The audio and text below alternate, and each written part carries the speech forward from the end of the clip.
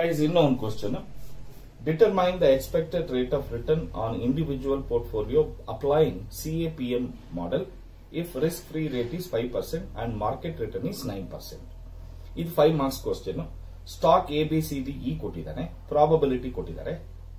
So solution expected rate of return is equals to risk-free return plus beta ಅವೆಲ್ಲ ಮಾಡಿದ್ವಲ್ವಾ, same formula ಹಾಕಿದ್ರೆ expected rate of return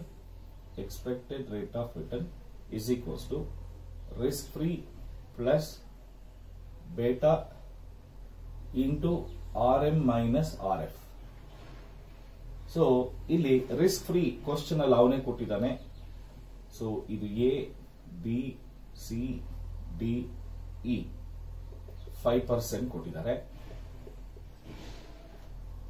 So beta is nothing but standard deviation ಅಥವಾ ಏನಾಗುತ್ತೆ, standard deviation ಆಗಿರ್ಬೋದು, probability ಆದ್ರೂ ಆಗಿರ್ಬೋದು. So 0.70 1 1.15 1.40 minus 0.30 risk free return into risk free market return ಬಂದು 9 ಇದೆ, ಇದು 5 9 minus 5 9 minus 5 9 minus 5 9 minus 5.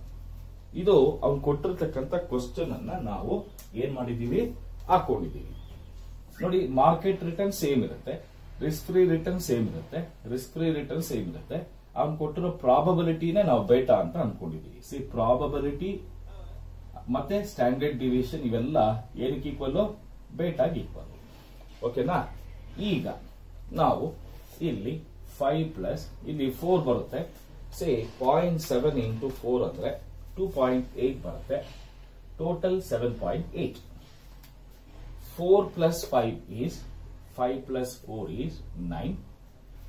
Here 1.15 into 4 is 5 plus 4.6 is 9.6.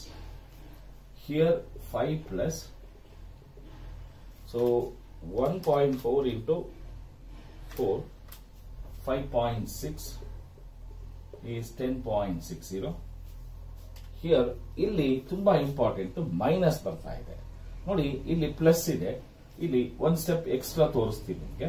5 plus minus 0.30 into 4 ಅಂತ ಹೇಳಿದ್ರೆ ಪ್ಲಸ್ 4 ಅಂತ ಹೇಳಿದ್ರೆ ಇಂಟು ಪ್ಲಸ್ 4 ಅಂದ್ರೆ minus into minus plus, minus into plus minus, and minus into plus is minus.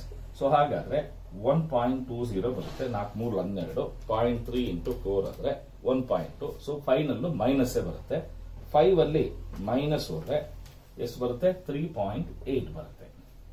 ಇದರಲ್ಲಿ ಯಾವ್ದು ಬೆಸ್ಟ್ ಅಂತ ಕೇಳಿದಾನೆ. ಯಾವ್ದು ಬೆಸ್ಟ್ ಅಂದ್ರೆ 10.60 is giving the highest return. So expected rate of return is 10.60 out of the 5 portfolios. ಇದನ್ನ ನಾವು portfolio selection ಅಂತ ಹೇಳ್ತೀವಿ. Portfolio selection 3rd chapter ಅಲ್ಲಿ ನಮಗೆ ಬರ್ತಕ್ಕಂಥ ಕ್ವಶನ್.